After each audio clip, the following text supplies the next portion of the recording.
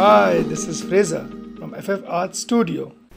Welcome back friends to my channel from where we had left behind in the first part of this eye sculpt tutorial which I had shown you. You can check the link above. So we'll be doing the poly painting of this eye in this tutorial. So let's get started. Okay, so first things first. Keep in mind while poly painting your mRGB button should be on and Z add or sub should be off. Okay, next thing we need the color panel. Okay, so from the menu drop down, select the color panel, select the cogwheel and just drag and drop it, docking in the left side. Okay, once that's done, next thing is select the eye mesh, select the materials panel, and from the material panel we'll be selecting toy plastic material. Make the color white and hit fill object. That will fill the material as well as the color on the eye. Next, keeping the brush same, the stroke can be changed to drag. Okay, and we'll be playing with alphas. So we'll be selecting another alpha, which is alpha 6, alpha 14, whichever one you prefer. Okay, we'll change the color to a dark grayish kind of a tone. We'll reduce the focal shift and we'll try to get a dark rim of the iris. So first we'll be painting the iris.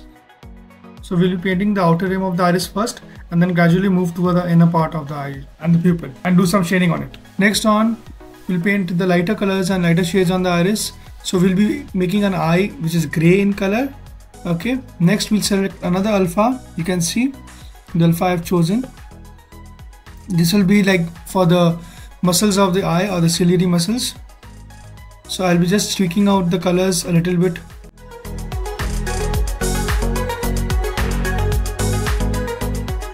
We'll change the alpha once more to another floral pattern.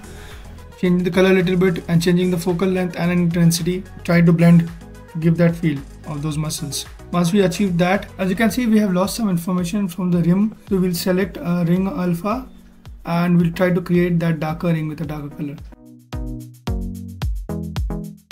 Next we'll be moving on to the pupil. So for that we'll change the material and we'll change the material from polyplastic to a basic material because we don't want any specular for the pupil.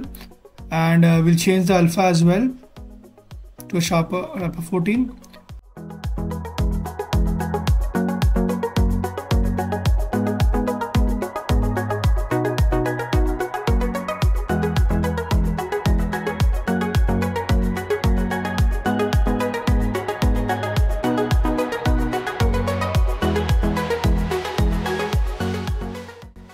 Yeah, that looks pretty good. So with that done, we'll do some shading on the iris. Okay, some dark shades on the upper part and some lighter shades on the lower part. Okay, so for that we'll change some settings.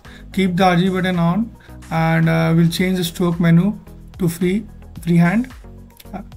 Tweak the intensity and get a darker color. So shading the upper part of the eye to create that shadow. Okay, and then we'll make it a little lighter shade and shade the lower part of the iris. It's time now to shade the eyeball. So with the RGB button on, we need only color and change the stroke type to drag rect. Can keep as alpha 6, which is circular alpha, and change the color to a light brownish color and drag from the back of the eyeball. Okay, see that it comes down gradually towards the sides. Once it looks good, we'll change the color to a light tomato red kind of a color. Okay, with decreased intensity. Try to get over it and blend it. So gradually we'll try to change the color and bring it lighter and bring it closer to the whiter part of the eye, towards the sides of the eyes.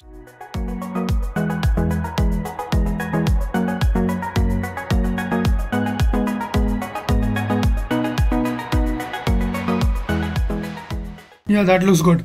So once that's done, it's now time to add a few blood vessels. Okay, so I have a few alphas for the blood vessels. So I'll import them. Go to the alpha panel and hit the import button and select the alpha image. So with the alpha selected, I'll change the color to a little darkish kind of brick red color. So adjust the intensity a little bit. If the Z add is on, we'll see that the deformation takes place. Okay, so keep the intensities low, Z intensity low if the Z add is on, because we don't want it to bump up so much. Create a variation changing the intensities, the color also, tweak them. And friends, if you haven't subscribed to my channel yet, please do subscribe and hit the bell icon, and don't forget to comment. If you have any queries, please let me know. I'll be sharing the link to the vein alphas in the description box below. Yeah, this looks good. Those subtle variations, the veins are done. It's now time to add the speck mesh once more. So we will append a 3D sphere, size it and position it somewhere to the edge of the pupil and the iris, and we'll just flatten it a little bit. And once that's done, you are done with the eye texturing or the poly painting in ZBrush. Not completely realistic and detailed, but through poly painting we've achieved a good level of detail. Thanks for watching.